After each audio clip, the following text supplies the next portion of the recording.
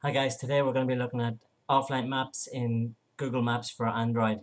As you may or not know, when Google released this latest version of Maps, or they changed to the new format, they removed the offline Maps feature.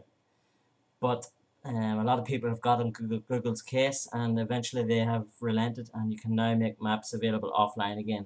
So I'm going to show you quickly how you can do that.